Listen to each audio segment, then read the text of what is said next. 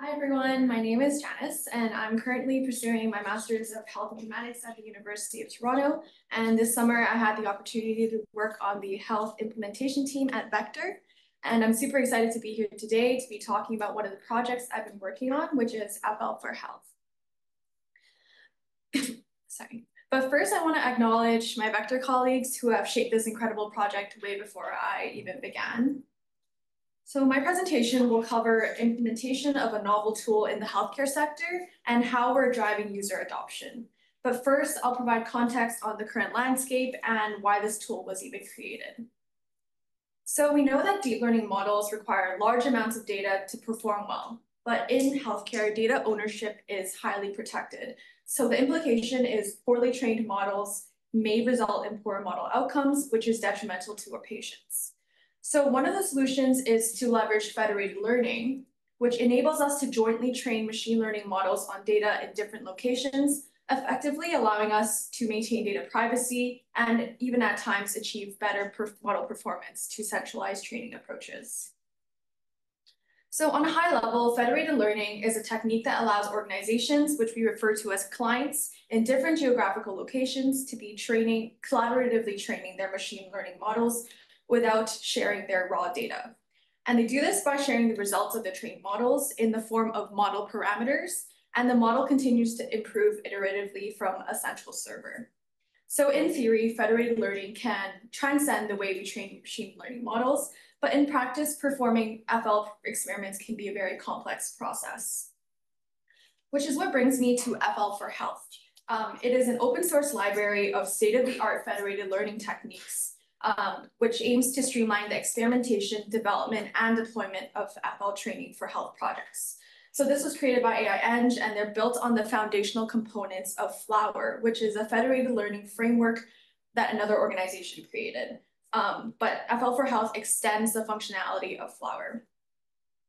The ultimate vision is to make it easy for hospitals to collaborate and train ML models with data sets across multiple organizations, leading to stronger models that have more diverse patient data sets and eventually better disease diagnosis, treatment, and prevention, to name a few. So with a full team and limited resources, how can we effectively drive adoption of FL4Health? While the technology is very promising, we need to focus on how we set ourselves up for success and drive up user adoption.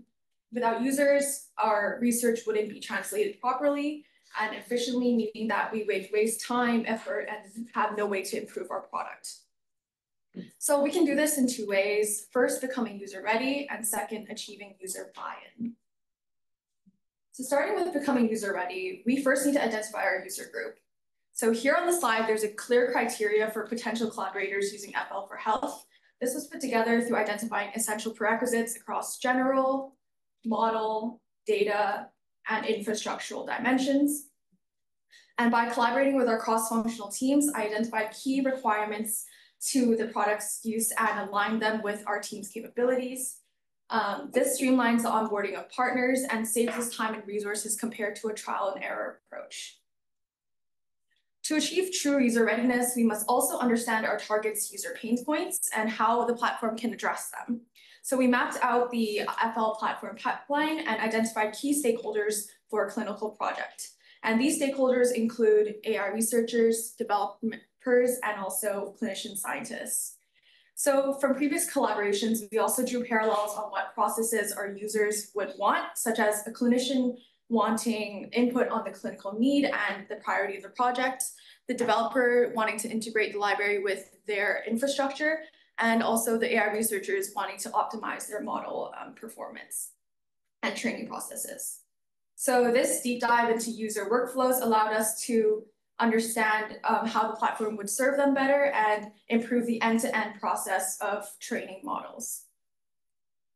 So once user readiness is established, securing buy-in is crucial. This involves gaining support from both the external product team implementing the project and also upper management who dictate budget and also organizational priorities.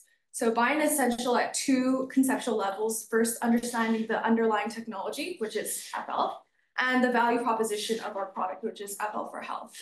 So in other terms, we need to convince people of smartphones before we convince them to buy the actual thing. So for us to secure buy-in, a key aspect is conveying how federated learning is superior to centralized training methods.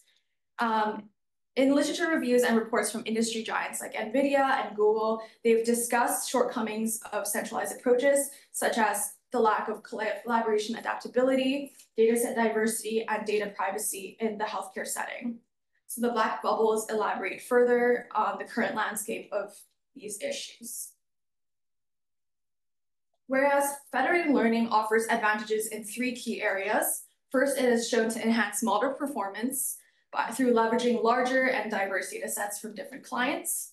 Second, it prioritizes data privacy by keeping patient health information within the organization. And it also leverages privacy-enhancing technology to safeguard data. Finally, FL also allows for continuous model improvement, as I mentioned previously, through iterative updates based on new data added from participating sites. So this keeps the process of model improvement fast, and it reduces administrative barriers.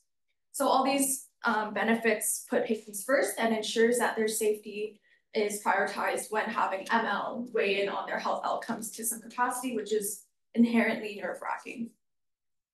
So once buy-in for FL is established, we focus on promoting our value proposition and differentiation of our product. So FL4Health uniquely empowers clinical institutions to conduct true FL training and evaluation.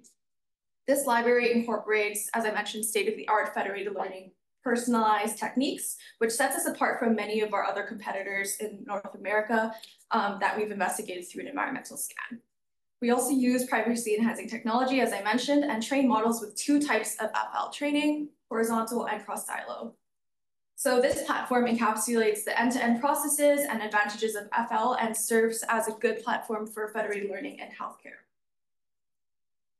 Lastly, overcoming skepticism is crucial for securing buy-in. So through addressing key concepts and concerns raised by stakeholders and skeptics we've come across, we've built a very strong evidence base and proof points, demonstrating the superiority of federated learning over traditional methods. And through overcoming this, we can build trust and credibility to our users, and also shows that we have thought through their concerns. We've since successfully collaborated and are still collaborating with multiple large organizations and principal investigators on health projects, such as the Gemini Consortium on Mortality and Delirium Prediction, and more recently looking at prostate cancer detection and segmentation with Dr. Hyder's lab at Mount Sinai. Our collaborators are testing our platform by training their own ML models, and we are building out our processes alongside them. So we hope to continue expanding our collaborations in tandem, and we are open to finding new users as well. So some next steps for this project include first convincing senior leadership for various organizations to adopt our wonderful product into their organizations. Also consolidating use cases into manuscripts to further research and publications for growth in this area. And continuing to refine and build out our library for future clients and partners. I personally gained a deeper learning of technical intricacies of FL and have enjoyed exploring, different organizations and what they do with this technology, which is really cool. And I also recognize how important it is to convince stakeholders of such a technical and novel concept. And it's a process that takes a lot of time and trust. And Vector's mandate is about translating research into real-world applications, and FL4Health is a perfect example of that. So as we continue to develop this platform with new tools, we'll have to continue to keep up with the implementation, as I mentioned, to ensure these products get into the right hands, to the right users, and make the right difference to the patients. So thank you so much for listening. If you're interested in learning more, please check out our GitHub, and you can reach out to us. Any questions?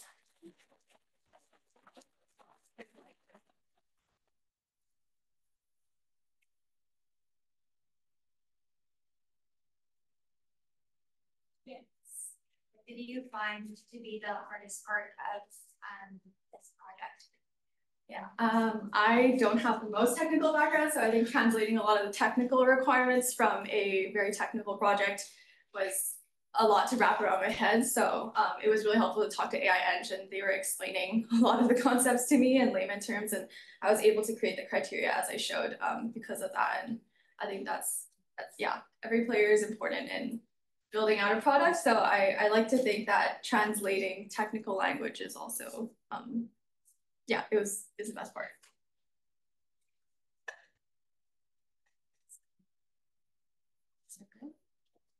Okay, thanks so much.